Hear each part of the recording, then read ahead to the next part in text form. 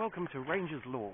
It's going to be a short series of individual clips just about whatever comes into my mind whenever I'm out in the woods or whenever I've got something I want to illustrate as quickly as possible with pretty much my cheapest camera. Apologies in advance, I don't know how well the sound's going to come out, but I'm pretty sure I can make it reasonable and bearable. So yeah, so Ranger's Law is essentially just going to be that, just like simple clips, bits and pieces as it occurs to me. And yeah, let's get out in the woods. And I don't really want to worry too much about what I'm producing. I mean, I don't want to work that hard in order to turn stuff I've gone and done into usable film. So Ranger's Law, short clips, probably all under 10 minutes. It will say what it's got on the tin. If if the title interests you, watch it or don't.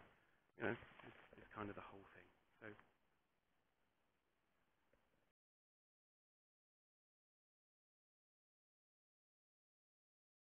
If you live in a suburban area like I do, there are quite often lots of very interesting bits of terrain near you. And if you look on Google Maps, and you switch to satellite, you can often find all sorts of interesting things. Like this bit of woodland here, I would never have guessed it was here. It's amazing.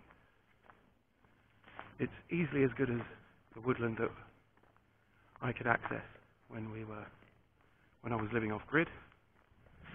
It's amazing. It's absolutely stunning out here. And it's literally suburban Manchester. So, yeah, so that's a short thing I would say is if you get the opportunity to get out and have a look, I'll just pan the camera around here very slowly. If you get the chance to go out and have a look at where you live, do it.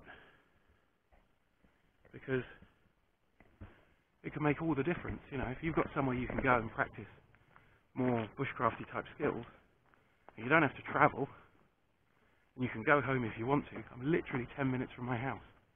I was walking 10 minutes from my house. And it's just bloody amazing. As I understand, this is part of the olden way. With all the different spots, all the different things you could enjoy, are pretty amazing. As well as all the resources. I'm definitely coming blackberry picking in a couple of months when they're all juicy and red. I'm definitely going to shoot some outdoor stuff.